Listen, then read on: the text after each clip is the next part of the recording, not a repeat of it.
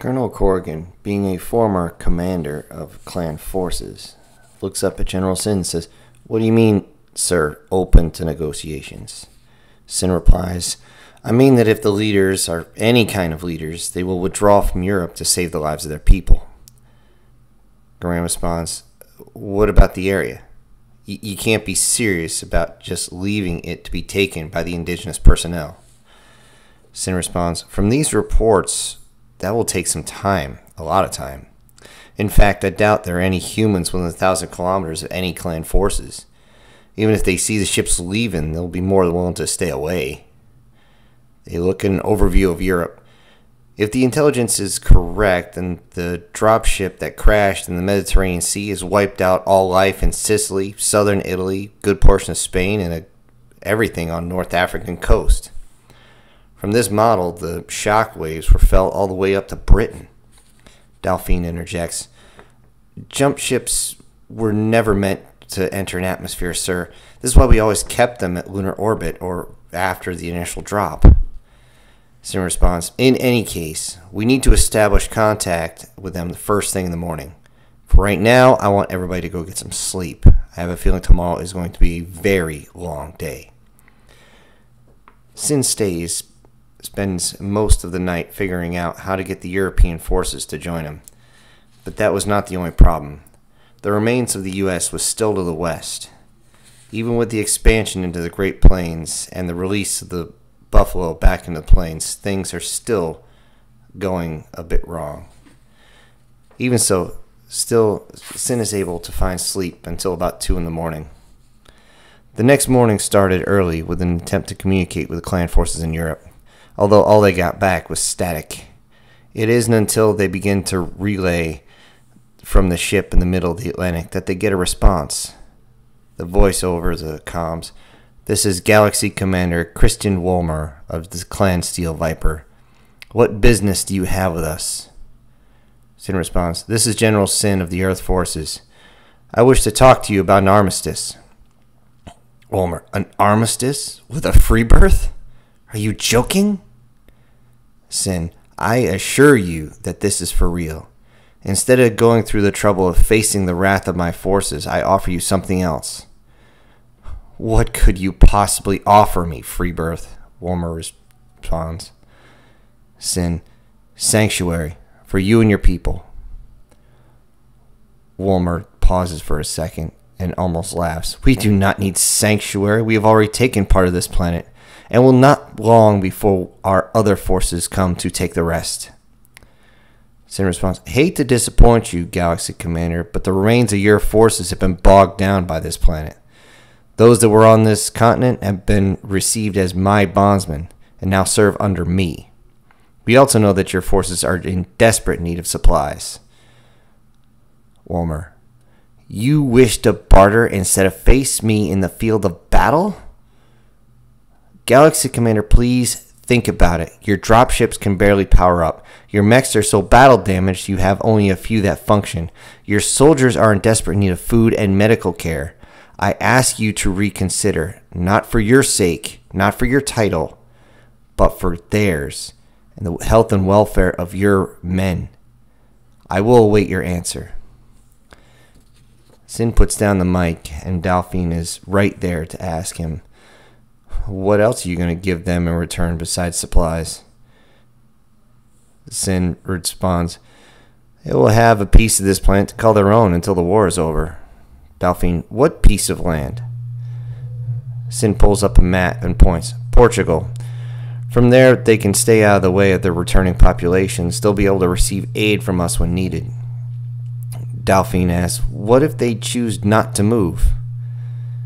Sin solemnly says, "The commander sounds reasonable. I don't think she will have any problems with being near an abundant food supply, especially since we can set up an airport to accommodate her dropships." Delphine, kind of smug, "It seems as you have all this figured out." Sin, "Let's hope her pride doesn't refuse us." It takes more than 3 hours for Sin to get a response. Wolmer's voice comes over the radio. "I have considered your offer and talked it over with my command staff. We have decided that we will not accept your offer. We will not allow you to have control over our clan. Galaxy Commander, please reconsider. Goodbye, Freebirth, she snaps at him. Galaxy Commander. Galaxy Commander Wolmer, come in. Delphine puts her hand on his shoulder. I guess she didn't want to protect her soldiers after all. Placing the hand mic down. It was the same way here. Before the war, politicians would send men and women to go off and fight battles. They would pretend to cry and in the same breath use our sacrifice to enhance their careers. They never once understood what it takes to serve the people, just themselves. Sin turns and begins to walk out and yells out, prepare the 1st, 2nd, 4th, 5th, and 7th divisions. Delphine, for what, sir? We're going to go say hi to the Galaxy Commander. Within 2 days, everything is prepped and personnel accounted for. The dropships would be hot dropping mechs and troops before making their approach. This will greatly increase the survivability of their dropships, along with the cargo inside, of course. The movement goes like clockwork. The dropship flips off and fly in perfect formation. It only takes about 2.5 hours to cross the Atlantic. It will take less than that to reach the drop zone. As Sin climbs into his mech, he begins to shake a little bit. He will be the only one dropping in an assault mech. It's usually too dangerous to drop such a heavy mech, but Sin insisted on leading them on the ground.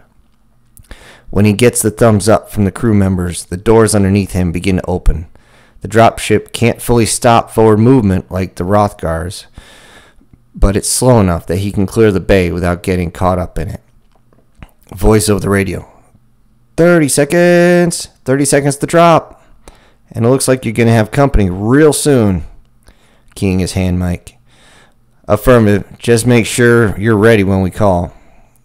Affirmative, sir. Good hunting. Everything on the ground can be seen formation as the doors open. They know what's coming. As the clamps release, the direwolf drops suddenly. The G-forces come up so intently, it's enough to make him think he can taste his own ass. Then the landing jets kick in and everything slows down. Sin was always thinking the whole way, if there's a malfunction, and with the landing jets, I better reach for this ejection handle quick.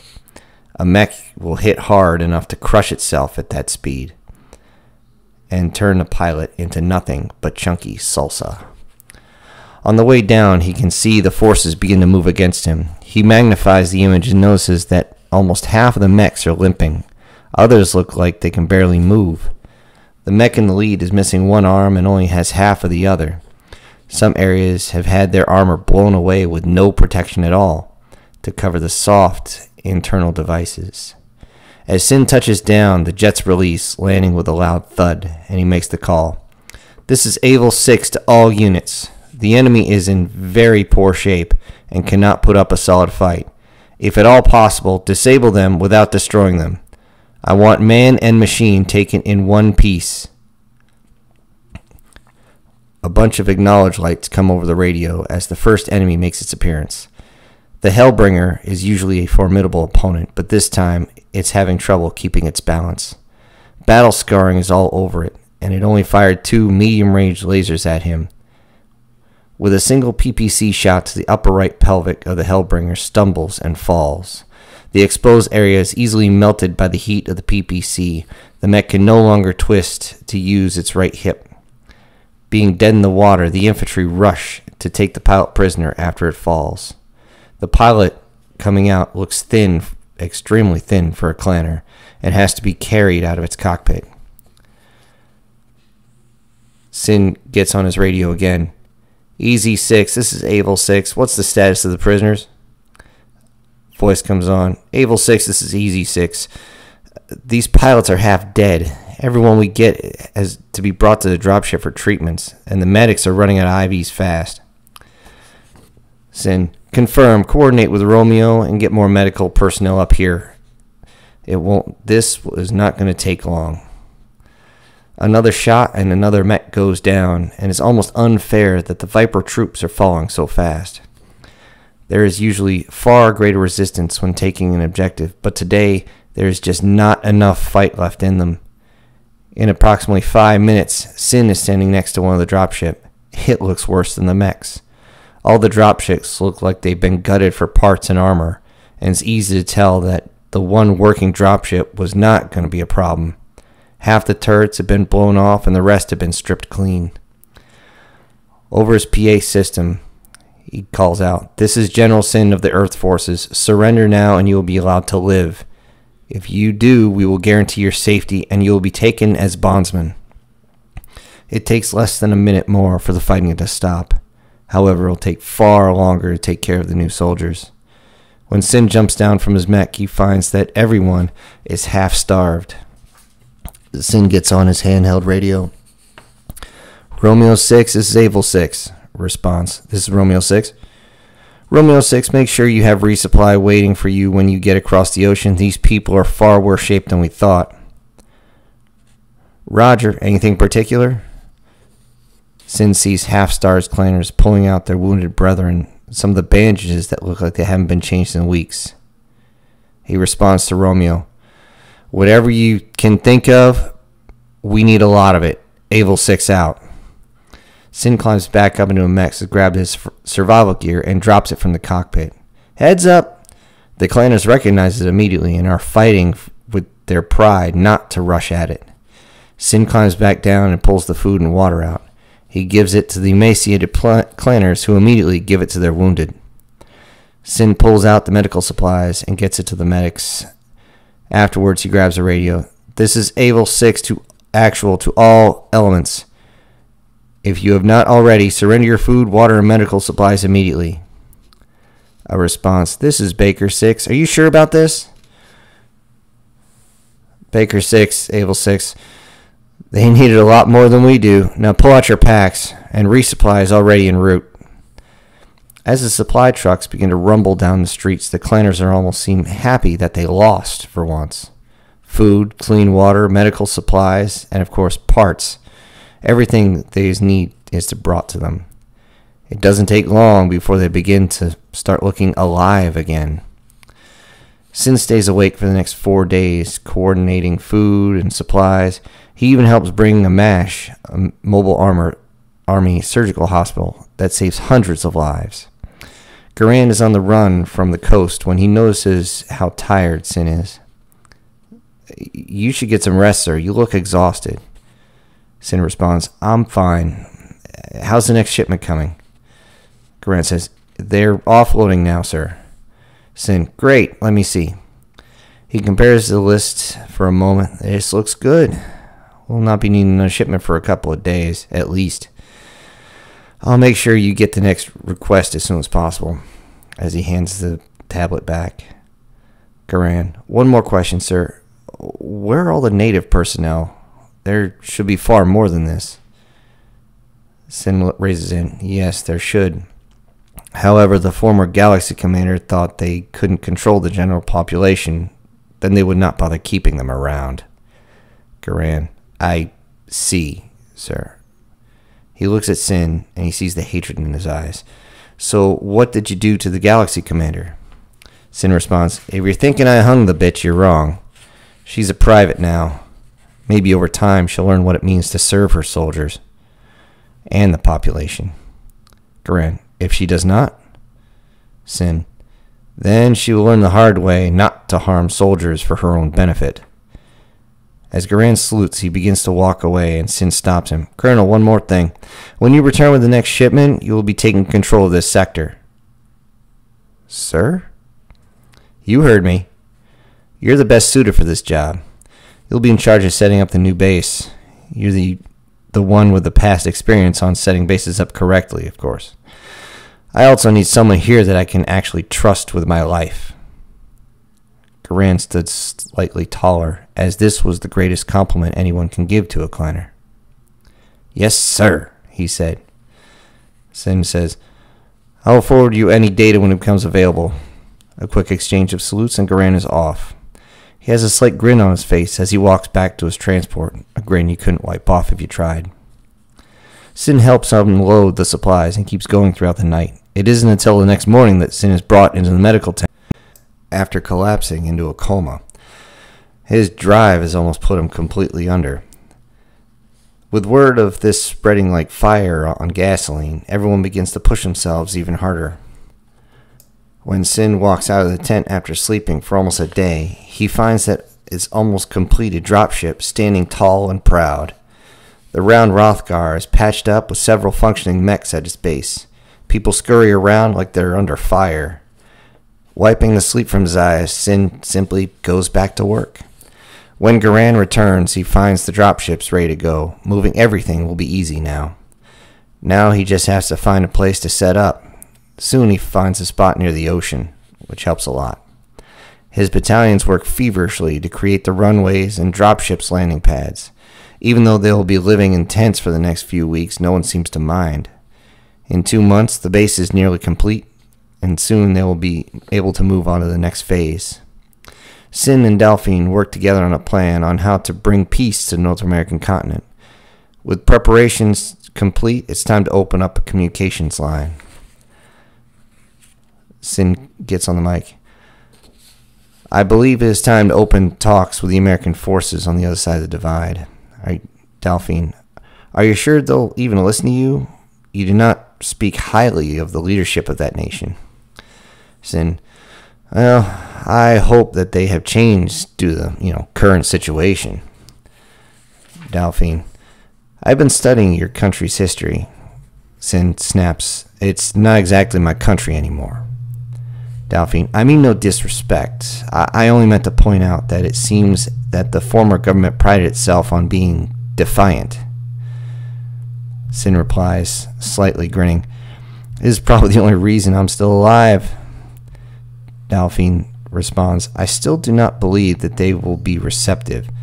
There is so much that's focused on birthright on your own planet. Sin responds, those that brought this country have no more claim to it. There was a time when if more than one person said they wanted to separate from this country, those that believe they own it would send soldiers to pacify the population. Delphine, sounds more like fear as she thought back to her own history of Kerensky. Sin, yes it does. It was a large pile of arrogance. Delphine asks, why do you not take them by force? Sin responds, I'm hoping it doesn't come to that. She asks, are you still loyal to them? Sin asks, the politicians? She responds, no, the country. Sin, my contract ended a long time ago. Besides, what kind of leader do they think people would follow after they abandon the soldiers under their command? Delphine says, I remember reading about a general named MacArthur. Sin responds, do not remind me of that schmuck. I'm just happy we found the archives and we can finally show the truth about that asshole. Delphine, by clan law, he would have been hung for abandoning his post like that. Sin says, just do not try to convince the politicians of that. As far as they're concerned, he received orders to withdraw before he left, which is a total lie. Delphine, I still do not understand why he took the only shore defense and ran off into the night. Sin says, I'm still trying to figure that out. Why the hell was his wife and kid doing over there? Or why they even evacuated with all their cronies and left everyone else to die? Delphine, I guess we'll never know. Sin, no, but we can hypothesize. All I want to know is we have the facts. Delphine, do you think the government leaders still think that? Sin, I hope not, or I'm in deep shit.